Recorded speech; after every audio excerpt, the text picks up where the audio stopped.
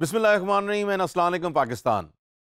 We are back today with the issues of governance. In our last session, we were talking about the different issues, and in those issues, we were focused upon the role of the board's diversity, the board's constitution, and the fundamental responsibilities of the board in the context of shareholders and management, and what is the relationship between management and the board, and how the board can work more efficaciously and effectively to ensure that the end performance of the organization is optimized within the culture, the values, the principles, and the very important global context of corporate governance, and it keeps a check and balance on the top management of an organization. So today we are going to take this discussion a little bit forward and see what are the other issues. Now, a very important issue which emerges is the directors and executives remuneration. According to the Cadbury report,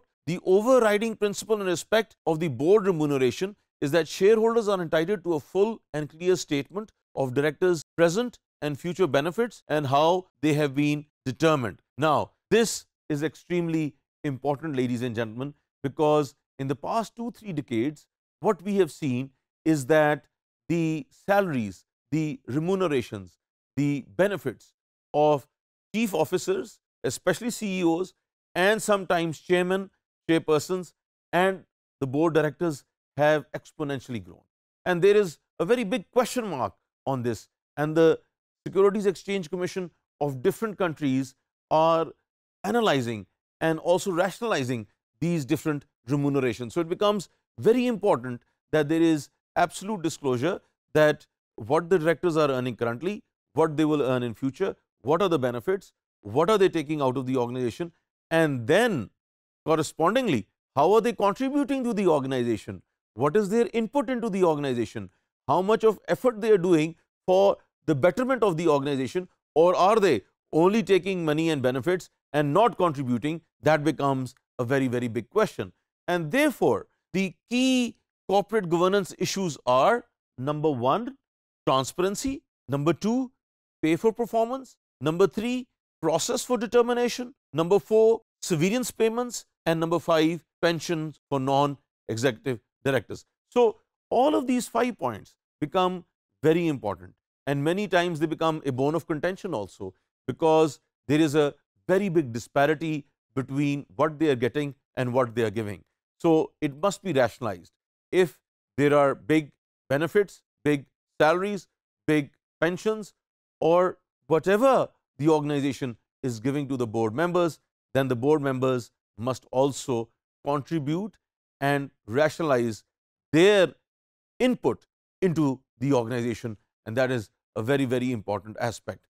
And that is what has been mentioned and also highlighted in the very important global benchmark Cadbury report. So that is something which we always have to look at. Now, when we are talking about disclosure and audit, then the Cadbury report termed the annual audit as one of the cornerstones of corporate governance. There are several issues and questions relating to auditing which have an impact on corporate governance. So that is what we've been talking about, the importance of transparency. We've also been talking about how important it is that there should be an annual audit, and that annual audit should be thorough, it should be specific, it should be intrusive, it should be all-encompassing, it should be across the board, it should not be biased, it should not be discriminatory, it should not be destructive, it should be constructive, it should be towards the amelioration of the organization, it should be for the betterment of the employees, and also safeguarding the interests of the shareholder. And therefore, it is very important that proper accounting frameworks, matrices, and auditors should be appointed to any organization, and that is why it is the cornerstone of the corporate governance. And other issues also related to it, which relate to procurement, which relate to hiring, which relate to the sale of assets, the purchase of assets, the revenues, the profits, the overheads. All of these things become very, very integral parts of the annual audit, and again ensure either there is corporate governance or there is no corporate governance. So when we are talking about the protection of shareholder rights and their expectations, then again, it is very important that there should be corporate practices and policies which are country specific and country conducive. They should not be let's say, if we take the example of Pakistan, that we are bringing in those policies of Australia and those policies of Canada, which have no implication in Pakistan because we have our own cultural and we have our own corporate nuances. So therefore, that becomes very important, ladies and gentlemen. Another very important thing is that the dialogue with institutional shareholders. And again, how is it that the different institutional investors would maintain a regular and systemic contact with the companies, and how do the companies provide information to the shareholders? So this mechanism again is very, very important, and usually it is always advised that organizations should have principal information officers, so that those officers are the focal point of providing all the relevant and important information to the shareholders and to the stakeholders.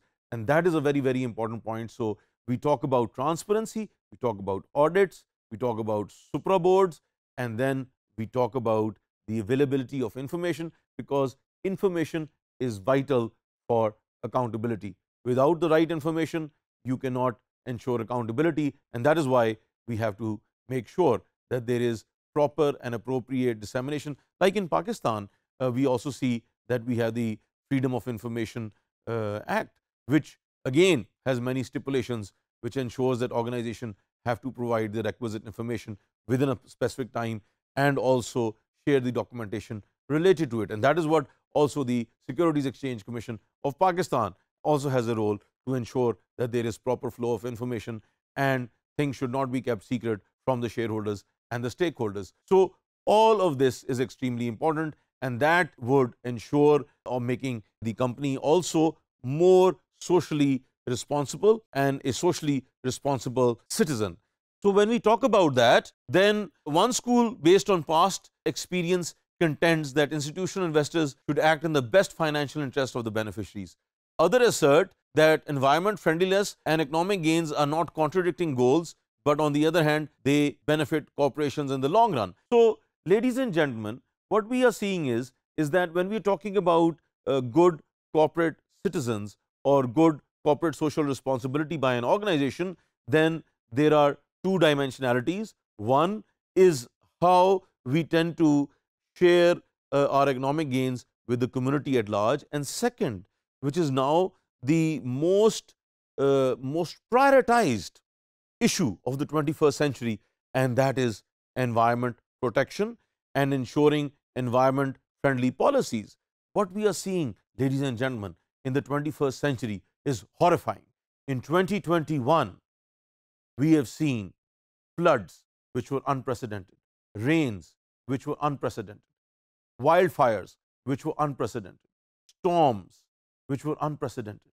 Now, all of these unprecedented natural disasters which are taking place are unpredictable and cause losses in billions and billions of dollars in the short term and actually trillions of dollars in the long run. We are seeing the breakup of the polar caps. We are seeing the meltdown of glaciers. We are seeing the erosion of topsoil. All of these things are happening, and this is creating chaos. And in the coming years, this is going to increase because we have not been responsible citizens. Corporations have not been socially conscious organizations. And all of this is leading to a very unpredictable future, which would, in the long run, adversely affect the profits and profitability of organizations, which would have a devastating effect whenever there is a natural disaster. So there has to be a focus on these two. And the school of thought which thinks that no, all of this is actually an economic activity, no, not at all. It is about sharing, it is about caring, it is about empathizing, it is about being a good corporate citizen, and it is about ensuring that the brand name of an organization carries goodwill, not only the goodwill of the product, but the goodwill of the company name. With all of this uncertainty around, it becomes the major responsibility of corporations and of boards and of management to ensure that organizations are caring, are empathetic, are focused towards the betterment of community at large, and are effectively contributing to the betterment of humanity and community. So thank you so much, everyone. Take care.